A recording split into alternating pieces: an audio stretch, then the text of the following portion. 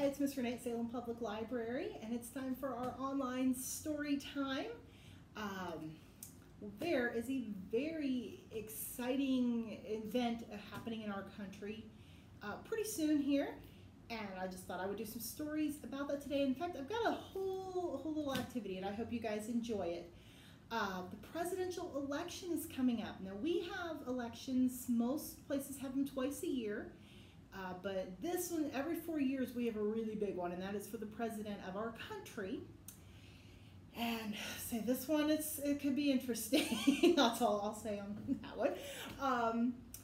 But my friend Octopus is here with me today because one of my stories actually features a squid, and squids have lots of tentacles, much like octopi. So he wanted to come and listen to the stories with us. So, I have stories about two different characters that are running for president. And I'm going to read both of them to you, and I want you guys to decide which one of these characters, duck or squid, do you think should be president? And I'm going to put up a poll on our Facebook so that you can vote for whichever candidate you think would be the better president. So I will get to our candidates in just a moment. We are going to start with a book called Vote for Our Future. And this one's just about how important it is to vote. Now, I imagine most of my audience here, you guys are probably too young to vote. You got to be 18, but your grown-ups can vote, so we should make sure they do that. This is by Margaret McNamara and Micah Player. And this one is by Schwartz and Wade Books, who published this one. Right. Oh, Octopus, you got to move a little bit so our friends can see the. He's gonna sit on the president's squid. Every 2 years, on the Tuesday after the first Monday of November, Stanton Elementary School closes for the day. For repairs? Nope. For holiday? Nuh-uh. For vacation? No way! Stanton Elementary School closes for Election Day and changes from a school to a polling location. In fact, Salem Public Library is a polling location as well, so people that live in this neighborhood come right here to the library to vote. What's a polling station? A polling station is where people vote. The reason people vote is to choose who makes the laws of the country. We should all vote, said LaToya. We should all vote to make the future better. We can't vote until we turn 18, said Lizzie. So what can we do? The kids at Stanton Elementary School did their research. They looked in books and made notes. They went online and found all kinds of information. I can't wait till I can vote for real, said Amal. Me either, said everybody else. Kids have to live with adult choices. And the kids at Stanton Elementary School were ready to spread the word. Oh, they're going to get all their family and friends to vote. Katie and her mom made flyers and handed them out. Don't forget to vote, Katie told one busy dad. I didn't even know there was an election, he said. Now you do, said Katie. Can I go with you when you vote? Jasmine asked her big sister. It's a pain to vote, her sister said. I'm not even registered, added her friend. It's not hard to register, said Jasmine. You can do it together, and I can show you how. You can register to vote at Salem Public Library as well. Nadia and her auntie went door to door. Voting is a right, Nadia said. A right that women didn't have 100 years ago. Wow, it's the 100th year this year. One lady told them, I don't like standing in lines. Well, nobody does. I don't like lines either, answered Nadia's auntie, but if we stand in line for coffee or for a movie or at a bank, I bet we can stand in line to vote, said Nadia. Said the lady. Maybe we can. At Jaden's house, the whole family was making their voting plans. Jaden's dad was voting before work. Jaden's mom was voting after work. I've walked to that polling station every election since I could vote, Jaden's great-grand told him. But I can't walk so far anymore. A volunteer can drive you, said Jaden. Let's get you set up, said Jaden's mom. Oh, they're going to find somebody to drive her to the polling station so she can vote. Mia and Noah and Jamal had a bake sale. Don't forget to vote, Mia said as she handed out change. I'll be away on election day, said one woman. In our state, you can vote early, said Mia. Or you can vote by mail, said Jamal. The voter guide tells you how. Voting, what's the big deal, asked the teenager. People fought wars so we can vote, said Mia. That's a big deal. It is a pretty big deal. Why should I vote, said a sad lady. Nothing ever changes. Besides, one vote won't make a difference. Are you kidding, said Jamal. Changes are made every day because people voted. Every vote counts.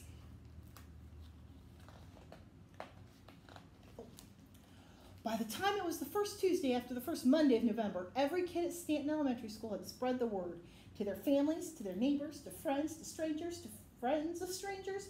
The whole town had a voting plan. And on election day, oh, this one opens really big. Oh my goodness, look at all those people that came to vote. That's amazing.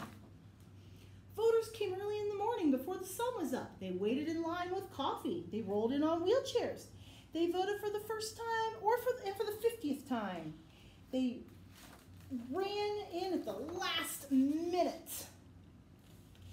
They came with their sons and daughters, their nieces and nephews, their brothers and sisters, their cousins and friends.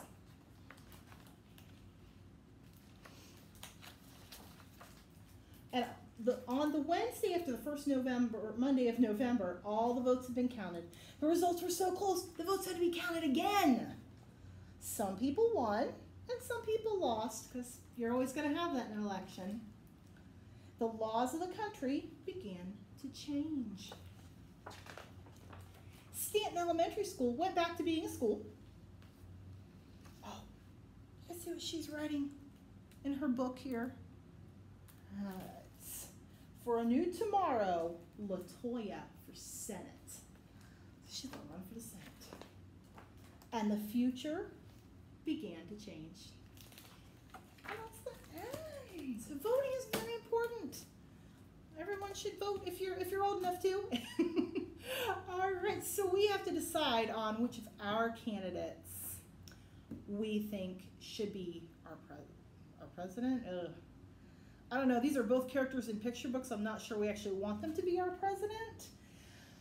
All right, let's check out our candidates here. Okay, I may cut this video, so I'm going to start.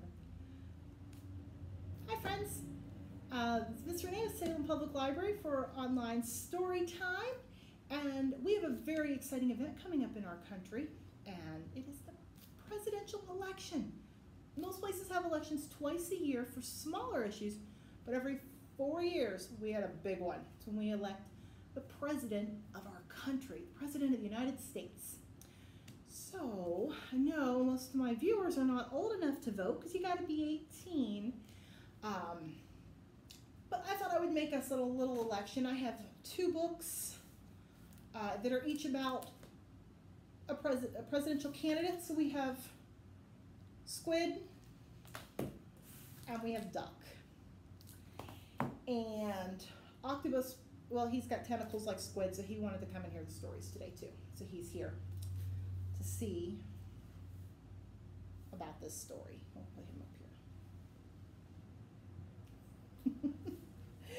Okay, so I'm going to read these 2 stories to you, and you decide which of these characters, squid or duck, you think should be our president. And I'm going to put a poll up on our Facebook page so everybody can vote and you can decide which one you think should be the president.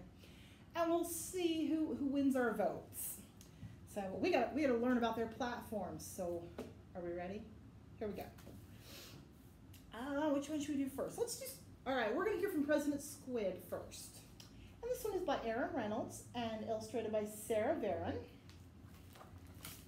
And this one is published by Chronicle Books. President Squid. Vote for Squid. Why is he? Don't squids shoot ink? Why is he using a pencil? I don't know.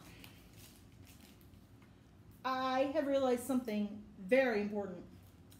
something that changes everything. No giant squid has ever been president before, which means I will be the first. President Squid. Now that has a nice ring to it. I will be the greatest president who ever lived. Want to know why? Well, here are 5 important reasons why. Reason number 1, presidents wear ties. See? Tie, tie, tie. Bow ties count. Wearing a tie is very presidential, and I look fabulous in a tie. Do you see any other giant squids around here wearing ties? That's what I thought. Reason number 2, the president has the biggest house ever. Have you seen the president's house? It's huge. I mean, this place is enormous. Well, have you seen my house? It's not just huge. It's not just enormous. It is absolutely Titanic. He lives in the sunken Titanic. Pretty cool, huh? And he wants to move to the White House. I think it'd be a little dry there for him, wouldn't it? Reason number 3, presidents are famous. Let's face it, I'm the most famous sea creature on this whole page. Do you know that guy? Of course not, he's a nobody. How about that fish over there? You never heard of him, right? How about me? Do you know who I am? President Squid, you say? Exactly! I even have a book named after me. You're reading it right now. He does have a book named after him. See? Famous. Reason number 4. Presidents get to do all the talking. I'm great at doing all the talking. I'm doing all the talking right now. I'm doing all the talking about 5 reasons why I should be president. And when presidents talk, everyone has to listen. Are you listening? I said, everyone has to listen. He's kind of bossy. And finally, reason number 5. The president is the big boss. Bossing people around may be the most presidential thing a president does. And I'm perfect at being the big boss. After all, there's nobody bigger than me. See? There's nobody bossier than me. Hey, shark, brush your teeth. Hey, jellyfish, comb your tentacles. You look terrible. See? Very bossy. I'll be in charge of everybody. I think I'm ready for all that power. I don't know. Let's go over this once more for those of you who are a little slow. Where's the tie? Check. Huge house. Check. Famous. Check. Does all the talking. Check, checkity, check, check. Big and bossy. Check and check. I'm perfect for this job. All hail President Squid. I said, all hail President Squid. There's no hailing going on. What's the problem, people? Why aren't you hailing President Squid? You, Sardine, why aren't you hailing me? I would, but I'm stuck in this clam. Does that clam know that I'm wearing a tie? He doesn't seem to care about your choice of neckwear, sir. Oh. Well, Squid doesn't want to hear that. How strange. Does the clam know how big my house is? He seems unimpressed. Do you know who I am, Clam? Do you realize how famous I am? He says he's never heard of you, sir. You have got to be kidding me. Clam, this is President Squid. I do all the talking, yes, sirree, Bob. When I talk, everybody has to listen. Presidents talk, clams listen. That's my motto. I say swim, you say how fast. I say back off from the sardine, you back off, bub. And I say unhand him. This very instant. Clams don't have ears.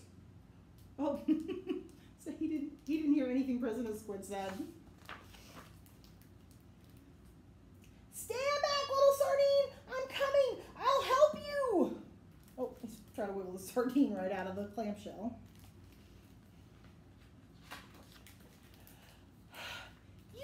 Sir, you helped me. I did help you. I just jumped in there and helped you. Helping people. That's very presidential. It is. It is. Being president's more work than I thought. Oh, he didn't know you had to work. He thought he could just be bossy. All hail President Squid! All hail President Squid! Wait! I have realized something very important. Being president is exhausting.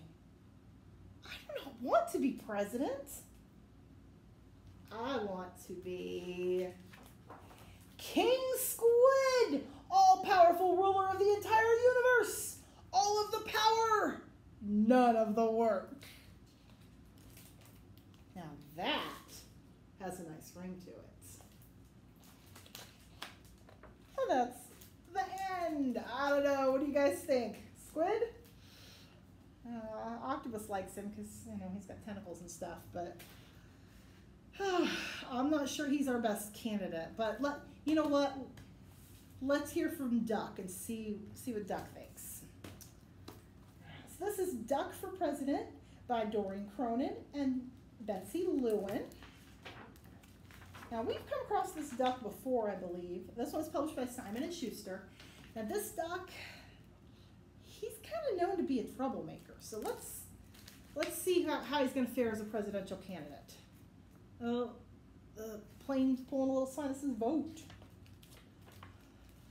Running a farm is very hard work. At the end of each day, Farmer Brown is covered from head to toe in hay, horsehair, seeds, sprouts, feathers, filth, mud, muck, and coffee stains. And he doesn't smell very good either. Ugh. The animals have chores to do too. Pigs clean under the beds, cows weed the garden, sheep sweep the barn, duck take out the trash, mow the lawn, grind coffee beans. That doesn't sound like too bad. So at the end of each day, the pigs are covered in lint bunnies, the cows are covered in weeds, the sheep are covered in dust, and duck is covered in tiny bits of grass and espresso beans. Duck did not like to do chores. He did not like picking up tiny bits of grass and espresso beans out of his feathers. Why is Farmer Brown in charge anyway, thought Duck. What we need is an election. He made a sign and hung it up in the barn. Farmer Brown must go. Farm election tomorrow. The next morning, Farmer Brown found a poster on his door. Vote Duck for a kinder, gentler farm. Farmer Brown was furious. He ran to the barn and found the animals registering to vote. Voter registration. Voters must live on the farm, show valid ID. Oh, it did say be at least this tall, but now Duck's crossing that part out.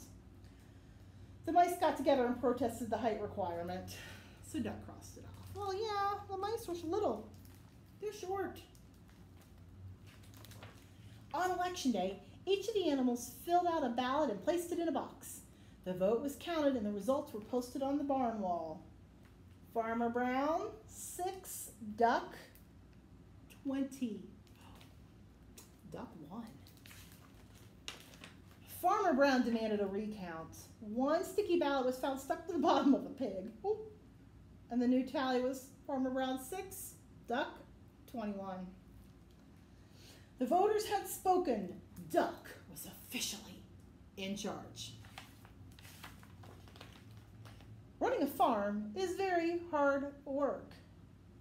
At the end of each day, Duck was covered from head to toe in hay, horsehair, seeds, sprouts, feathers, filth, mud, muck, and coffee stains.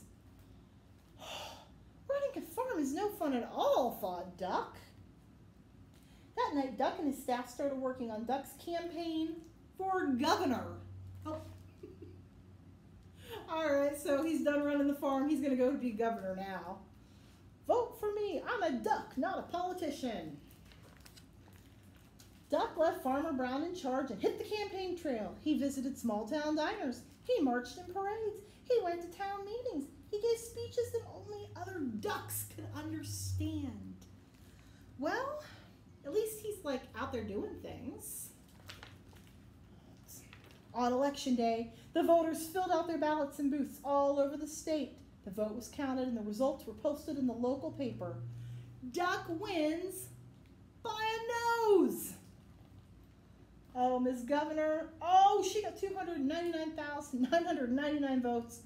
Duck got 300,000. One vote. He beat her.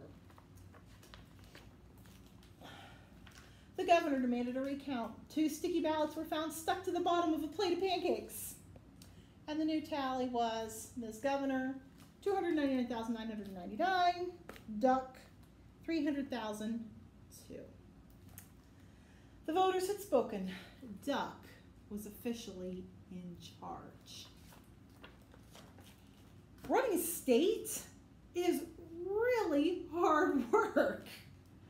At the end of each day, Duck was covered from head to toe in hairspray, ink stains, scotch tape, fingerprints, mayonnaise, and coffee stains. And he had a really bad headache. Running a state is no fun at all, thought Duck.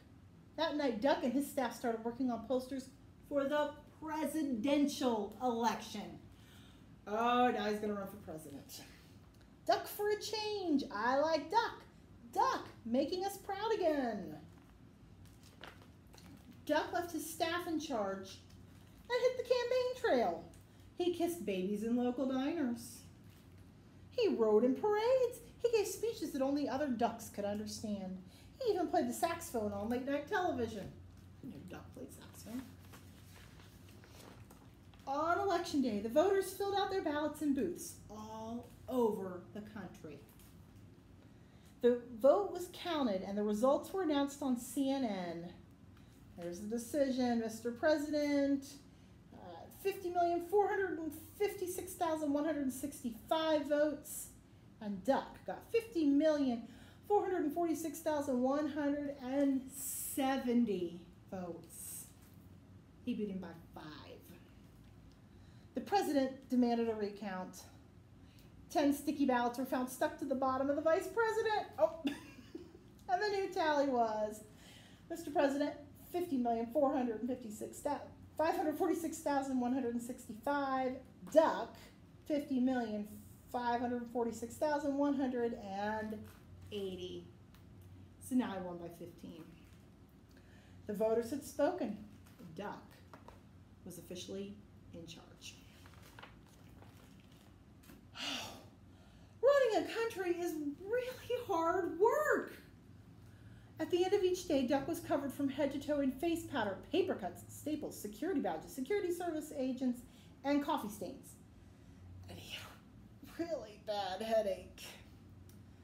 Running a country is no fun at all, thought Duck.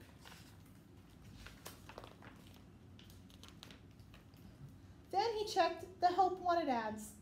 Duck needed no experience necessary, must be able to mow the lawn and grind coffee beans. Duck left the vice president in charge and headed back to the farm. At the end of each day, Farmer Brown is now covered from head to toe in hay, horsehair, seeds, sprouts, feathers, filth, mud, muck, and coffee stains. And Duck is working on his autobiography. He's not even doing his work at home. Oh, Duck. Oh man, guys, I don't know. President Squid, he likes to talk a lot more ties. Duck seems to want to just have fun. He doesn't really want to do any work. Oh, Squid doesn't really want to do any work either. Well, I don't know if we've got the best candidates here. Maybe we should just vote for Octopus. I don't know. I'm going to put up a poll so you guys decide. Who do you think should be president, Duck or Squid? Vote, and I will let you know who has won. All right, so our stories were kind of long today, so I appreciate you sticking in there with me and voting. I will see you guys next time. Stay safe. I love you guys. I miss you.